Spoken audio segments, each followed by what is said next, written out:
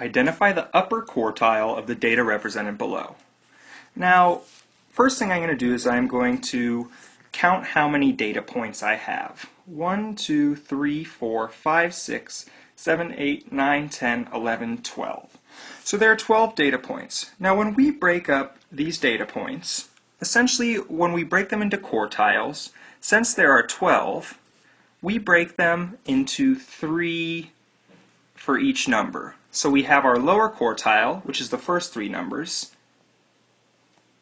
our middle or interquartile range, which would be the middle 6, and our upper quartile. Now what's important to notice is these lines in the data set here represent the quartiles. So in between 83 and 84 is our upper quartile. But it is important to know that it is in between those two numbers.